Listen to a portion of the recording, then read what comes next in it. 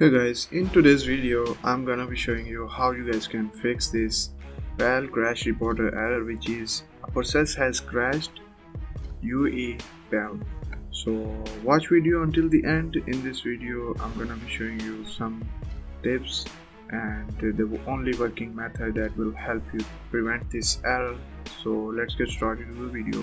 So first of all, you guys have to delete your cache memory from your computer. So in order to do that, you're gonna have to press Windows plus R button together from your keyboard, or right click on this start button and go to run, or you guys can search on search bar and type run and open this app.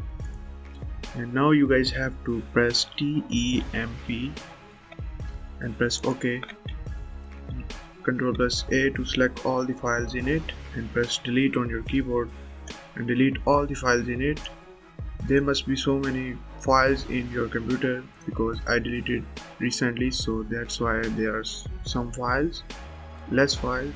So skip all the files that cannot be deleted, and that's it. And again open run and type %sign before and after the temp like this.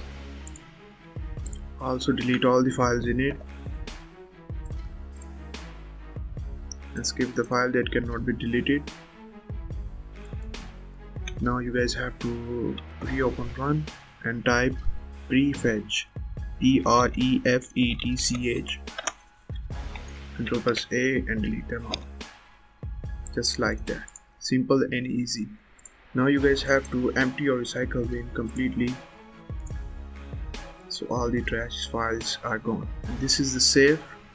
Nothing important file will be deleted. Now after that, you're gonna have to download this Palworld fix RAR file, link given in the description. There are some ads on the website. Just stay on the website link and don't go to any pop-up. Just close all the pop-ups ads. The download link will be open on the same page which is given in the description and will be the Google Drive link. After downloading it, just simply right click on it and click on extract here. Open this Palworld fix folder and you will see three files here. First of all, DirectX properties, DirectX update. These both are from Microsoft officially. Open the first one. Open dxcpl.exe file. You guys can see the company Microsoft Corporation. Open it. You will see this interface here. You're gonna have to click on this edit list and clear all the list, and you're gonna have to click on three dots and go to stream. You're gonna have to select your stream, so wherever you have installed, just go to that folder and open Steam.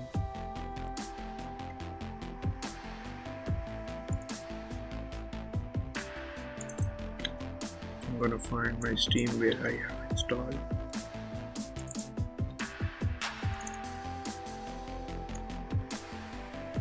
And you're gonna have to select this steam.exe file application.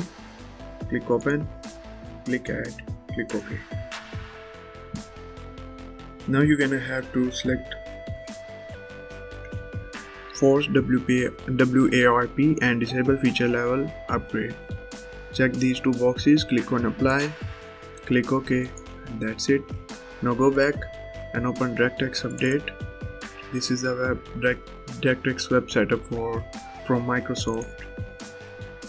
You're gonna have to click I accept the agreement, uncheck this box, click next, and this will install the latest DirectX version which is available. And most of these errors and crashes occurs because of DirectX version is old, so it's a compulsory step. You guys have to do this. Click on finish. Now go back, open the CMD commands. There are some commands we're gonna have to paste in CMD. Type CMD and right click on it and click on run as administrator. Copy the first command, paste in CMD, press enter, and the ultimate performance is activated. Now you guys have to copy last 3 commands, paste in here, click enter. That's it. A reboot is required for this to take effect. Now press exit, press enter. That's it. Now you guys, all you have to do is restart your PC and run Palworld. Thanks for watching. Hope this video helps you. Make sure to subscribe and like the video. See you on the next video. Bye guys.